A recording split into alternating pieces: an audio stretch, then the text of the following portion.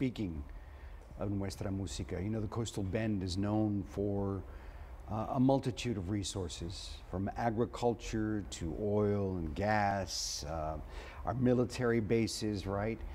And another equally important commodity, that is our talented artists, our musical artists. I can name some names, like Freddie Fender, Sam Neely, of course, Selena, Laura Canales, Freddie Martinez, Oscar Martinez, Isidro Lopez, and the list goes on, ¿verdad?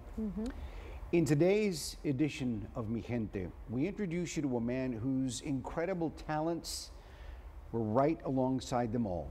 If the name Roy Neal Tipton doesn't ring a bell, we'd like you to get to know him through the person who knew him best, his wife.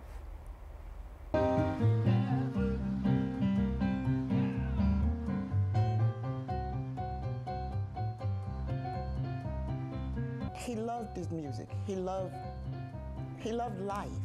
Roy Neal Tipton was born in Robstown in 1933, the same year Franklin Delano Roosevelt was elected president. To say he had talent on loan from God is an understatement. Music was his life.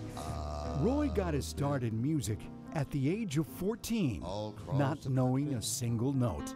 Instead, learning how to play and sing by just listening. He was proud of that. He was a proud man, very proud. And his music had to be so right. His piano had to be just right. And if it wasn't coming out right, he just didn't play until it got right. His wife Shirley says her husband had an amazing character that would light up a room. As much as Roy loved his music, what made him even happier was to make people laugh. Always ready with a joke and a smile. When Roy performed at various venues back then, Shirley says he'd pack the house. And I was amazed at all of that. I didn't know that people loved him that much. Roy did some touring in his young years, performing with some pretty big stars, including one of his favorites. He could imitate Percy Mayfield. He loved Percy Mayfield. He was his idol because he played with him. Just when they was in California, he followed him around. Roy could have continued to tour and travel, but he chose not to. He had that chance to go away and play music, to record, but he wouldn't go because of me. He didn't want to leave me here, just us. And he said he would stay here with us, and he did.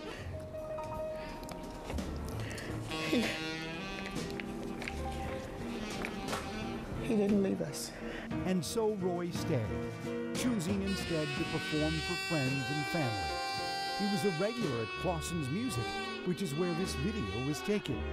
Shirley says that's exactly how Roy would want to be remembered. His music, to remember his music. And at the Jazz Festival, he went there and played it. Remember that. Remember, he loved what he did. He loved his music.